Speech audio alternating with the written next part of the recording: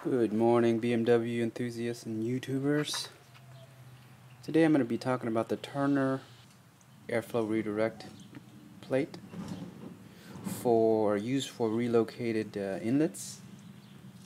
What it does is if you have relocated inlets like I do,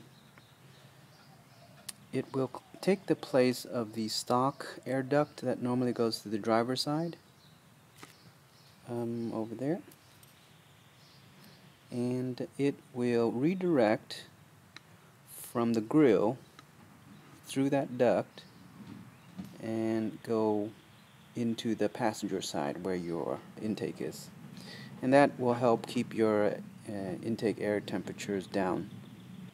Now you gotta remember that Turner sells this with their relocated inlet kit, which this is not. This is the ARM Motorsports, but this plate here you can buy by itself. Normally it does not come with this rubber gasket here. This rubber gasket was the stock rubber gasket that used to be on this cowling. Now I've done a lot of modifications, and I just had an extra gasket laying around, so I just cut it up and put it here to help seal it better, so the air would redirect easier.